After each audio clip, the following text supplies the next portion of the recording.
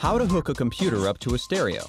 You don't have to listen to online music through tiny computer speakers. Follow these easy steps to hook your computer up to your stereo. You will need a 3.5mm stereo Y adapter cable, a computer, and a stereo amplifier. Optional, a tape measure. Step 1. Buy a stereo adapter cable with a single mini headphone plug at one end and two RCA plugs left and right at the other.